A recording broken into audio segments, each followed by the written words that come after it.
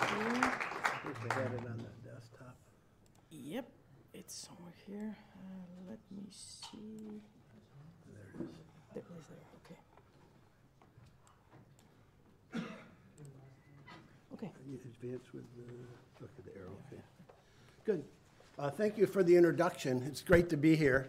I just have a few minutes on stress management. A couple things. I'm feeling some stress. I have to follow the person that tells us how the Norwegians do it, and Olympic champion. Plus, I stand between you and your break. And I had 20 minutes, which will seem like 40 to you because you're headed to a break. But I'll try to give you sort of a blueprint to follow on what we know about stress management and how you might think about it as a coach. And I really geared this much more towards coaches. Oops. Keys are, there we go. First, real quick, why do we want to be interested in stress management and coping with athletes today, or helping athletes cope? I put 4 reasons. Some of our research on Generation Z, individuals born after 1995, 96 now, shows that generation in many parts of the world struggles more with dealing with mistakes and adversity. Some people think it's because parents have kind of intervened and they hadn't learned how to figure it out themselves. But that's something that we get consistently reported. And we've seen some of our highest level athletes around the world have mental health issues. The data shows some here in Iceland that that's an issue that we need to pay attention to. I got the third point from a coach I found very interesting. He's like 75, he's coached for 40 some years, and he goes, you know, the kids haven't really changed. He coaches college in the US. The athletes haven't changed, but what they're dealing with has. Social media, and he kind of had the slide like a suitcase. The kids are basically the same, but in our country, terribly, school shootings, social media, expectations. So they're trying to carry a lot more, and it's harder for them to deal with it. And in our country, it was so refreshing to hear about Norway. Our climate is like opposite. It's become so outcome focused. Like I'm working with a young field hockey player now who's really got it together. They don't go to camps, they go to showcases so the college coaches can look at them. And we're focused on, you're going for an education, get it from the coach. And they get to the camp and all the kids are talking about is what coach is looking at you from where. So it's so hard, and this is a kid that I'm working with, she's 18 now, but she's really got a good focus. And we're having to work that hard with her to keep her on task because the culture has become so distracting. What you're rating, how many followers do you have in social media, and we're just trying to have fun, keep the job going. So today as a coach, you have to be equipped to help your athletes deal with stress. I mean, coaches have always had to do with that, but today hopefully we'll give you a little better information to help you augment your skills in that area. So being a simple guy, I kind of is going to do like a 3-step approach to approaching this today. Step 1 sounds silly, but to understand stress and the stress process, which can help us if we just start there, because we kind of all know what stress is, but we never bother to define it. It's like, yeah, I'm stressed today, and we go from there. Whoops, so if we go to stress, this is an older definition, but I think it stands the test of time. There's a substantial imbalance between your physical and psychological demands placed on you. So that an imbalance between the demands physically or psychologically placed on you and your response capability. So I'm asked to do something physically that I've never done before. Or there's expectations or somebody's watching me. Under conditions where failure to meet the demand has important consequences. We don't get stressed if we don't care about it. We don't get stressed if we don't think it's important. It's usually things that we think are important, like making a team, or, you know, I'm trying to get to Olympic Open and I have to have a top 6 finish or that type of thing. So if we take that a step further and we think of the stress in stages, just to help us think about it as a coach, the first stage of the stress process is the environmental demand. What is the physical and psychological stress put on the athlete that we're working with? Okay, what are they asked to do? What are the expectations? What are the media expectations? Then the second stage is how that person interprets that demand. Not everybody interprets it equally. The amount of threat they perceive. I'll give you an example. Many years ago when I did work with the U.S. ski team, Visa, the credit card company, had a big relationship with the Olympic Committee, and they picked the Visa athlete that would represent during the games all the commercials. And one athlete, one skier we had, there wasn't a camera she didn't love. You put her in the camera, I mean, she was great TV, they loved her. And that worked great. The other Olympic champion in a different year was an introvert. And when she became the, who's going to turn it down because there's millions of dollars and this other stuff, but it was much harder for her to do that. So a good example is the same person perceives that situation very differently based on their personality and their background. Then the third stage that you see here is the stress response, Okay, we perceive a stress, and we have arousal, a general activation, how charged up you are. State anxiety is your worry, cognitive anxiety, or your perception of your heart racing, somatic. Muscle tension, attentional changes. Coaches have always gone through stress. You all know all these symptoms from just yourself. And our athletes go through that. And that leads to certain behavioral consequences. We don't like to think of it. An athlete chokes. They got tightened up. They didn't perform well. Or they were optimal. And then that feeds back into the system. All right? So if we just, again, we're kind of taking stress apart here. But if you think about it, what kind of environment am I creating for my athletes? We just learned an exceptional case. They feel cared for. They're supported, etc. in that environment versus it's dog eat dog, everybody for themselves. What's going on? Then how do the individuals react to that environment? Where are my athletes in terms of their personality? And how much threat do they perceive? Then what are their reactions to stress response? And what consequences does that lead to? And that feeds back into the top. So you can kind of intervene at any of those stages as a coach or have an influence. The other thing I'll just mention are sources of stress, kind of situational sources. Event importance is related. The Olympic Games are more important than a local competition. Now, coaches make events more important. This is the biggest game of your life. Everything's riding on this. I really want you to focus. This is really important tonight. The 8-year-old championships are critical. And the fact you're having an 8-year-old championships tells something. All right, so we create importance or we reduce importance. Just another game, follow the plan as we go forth. Uncertainty is the other thing that causes stress. Uncertainty about, is this a program I put together going to work? Uncertainty about winter sports, snow conditions. What's the weather going to be like? All right, then there's the personal sources. Urban mentioned trait anxiety, how one's personality that kind of has you perceive more stress information from the same environment that a low trait anxious person won't. And self-esteem ties into their confidence. So, okay, that's a little bit about the background. Now let's get to step 2, the stress management strategies. And again, in the short time I have, I'll just give you things you might want to read more about or think about. And I divided these into 2 categories. Indirect environment, climate-created strategies.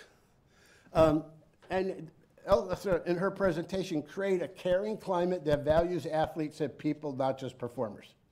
Will do a huge thing to reduce stress. Now, if we had more time and we could go visit, etc., that's a lot easier said than done. There's no secret sauce. It's just how do you get the basics down really well. And some people aren't going to like other people. And there's some drama that gets in. So how do you create that in an environment where some people advance and get to go and some people don't? So you really need to think about how do we create that climate. I think transparency has a lot to do with it. I once worked with 3 teams that were trying for 2 Olympic spaces. And what I told them is, we just got it on the table. Everybody wants to be on the top of the podium consoling their friends who are not going. So let's kind of just get this out in the open and realize that's the deal and now move on with it versus sort of having this awkward times during training sessions. Create a task-oriented environment. A lot of research over the years focuses on, you're much better off focusing on getting a little bit better each day, self-improvement. The winning will take care of itself. That's important, but we don't need to be constantly going over that. The research is pretty clear on that. Manipulate event importance and uncertainty as a coach. Okay, sometimes I'm going to create a little stress. My teams are complaining about the weather. They don't want to get out of it. I'll remind them what it was like to lose to Norway. That sucked. Okay, we're not going down that road again. Right? Now, other times I'm trying to reduce the importance. Coach awareness of his own or her own verbal and nonverbal. Many years ago, we did a study with cross-country runners and coaches, and it was on the coach's abilities to predict their athlete's stress pre-competition. And I always loved that study. What we found is 1 in 4 coaches was good at it. 3 out of 4 weren't very good. But the athletes were really good at predicting the coach's anxiety. Now, that, it's easier. They're all looking at the coach. And our Olympic research showed coaches get uptight at the Olympic Games, and it's contagious to the team. So as a coach, where are you on your stress level? Have an assistant coach you trust have permission to tell you, you need to calm down today. You're acting screwy. That type of thing. So you don't, when we did case studies of our Olympic teams over the years, some of the saddest ones where the coach didn't realize they were acting differently, they were uptight, it affected the team. If somebody could have just had a barometer to kind of measure that, might head off some things. Secondly are the stress management strategies. Urban talked a few about there, some of the breathing mindfulness that you hear a lot about today, or he described that. Relaxation training, the old progressive relaxation. You go in a dark room, you turn the lights off, you tense your muscles, relax them, go through the body. I'll come back to that in a minute. Thought stopping, self-talk management. You're having a negative thought, you stop it and you replace it with something more positive. Now that has to be very realistic. I once worked with a swimmer who was getting beat at the end of her races. Now, here's where we want to know some physiology. She was a person that, more slow twitch. She's got to get out there and just hold on. So she was going to get beat at the end. So her self-talk, as opposed to giving up when the other person was catching up, was something like she'd see a stop sign, like in the sense of, I got to stop that negative thought, like here we go again, I'm going to lose. And we put in a phrase, if I recall, it was something like, I may lose, but you're going to die trying, was the idea that we made it so you might lose, but the other person was going to pay the price. You weren't going to just quit and let them go. Right? And finally, mental preparation routines are really, really important that we sometimes forget about.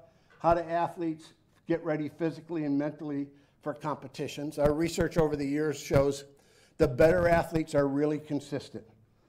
If they're wrestling the Olympic champion, they mentally prepare the same way as somebody in the early rounds. Those athletes also have emergency routines. A stretch routine if you have weather delays. How do you maintain your focus when there's a delay? Or a shrink routine. How do you get ready when you don't have the normal time? So we work on those kind of things with them. So those are kind of the strategies we can use. In my last couple of minutes, I just want to talk to the third step is field test stress management techniques. If you have an athlete learn progressive muscle relaxation, so, okay, we're doing it in the dark room and, they go through it and you spend a week on that. That's got to be sped up. After a while, you forget the tension and they just go in there and they tell themselves to relax and associated feelings. We go from 20 minutes to 15 to 10 to 5. Then I'll have a golfer or tennis player get into their stance and hold the racket and tell themselves to relax with the racket or whatever their sport is. I once had a 10,000 meter runner. We practiced relaxation strategies as he was running on the last few laps when he was really tired. What's that going to look like? You want to incorporate the relaxation stuff into a competitive environment. So, it's like, if we had a solar eclipse, or it could be a morning in Norway, it would be dark and it would be a lot easier, but I golf in the light, which could be summer in Norway all day long. on the diving board and while running. So I think the newer stuff is how do we get athletes to incorporate this into the actual performance? And there's something called pressure training that a lot of researchers are finding that people perform better under stress when they train under stress. But it's also like playing with dynamite a little bit. Poor coaches can screw a lot of kids up with pressure training.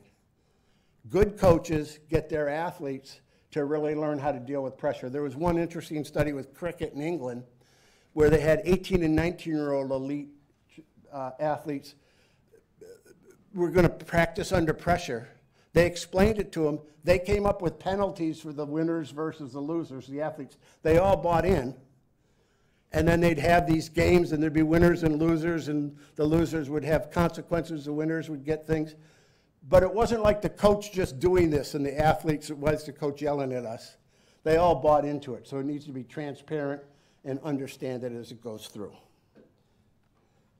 Okay, let me just finish with a couple cautions. A big need to recognize individual differences. We know there's an optimal level of emotions for each athlete, and they need to get to that to the right level, psych up versus psych out. They need to learn that. The coach needs to understand those optimal levels. There's idiosyncratic mental prep routines. I remember one Olympic champion we worked with in skiing would telling jokes up at the top of the hill, the mountain, you know, just loose or anything, and the last minute was like a zero focus. The other Olympic champion was off like this in the corner doing imagery, and nobody could talk to her for 20 minutes. It's just recognizing people have different ways to get to where they want to be. Stress management techniques need to be overlearned and well practiced. I did a study with wrestling many years ago at the Olympics, and the athletes who did better in their performances versus ones who were disappointed, many of them used the same stress management techniques. But I remember one wrestler told us that was successful, it was like I was turning the light switch on. I turned the switch on, the lights. The other said I was trying to talk myself through it, what I needed to do. So I think these really need to be overlearned. If you ever watch a basketball game or volleyball and they're getting ready to serve, they'll take that slow, deep breath. They don't even think they're doing it, but you need that with your athletes. Be transparent. I mentioned that about what we're doing. And the last one, I use an analogy here. Be careful not to throw the athlete in the deep end into highly stressful situations. Some of it comes with sport before you taught them how to swim. So give them some stress management strategies. Teach them how to swim. I remember with a downhill skier many years ago. I'm not a skier. I mean, I was in the simulator in Norway trying to figure it out.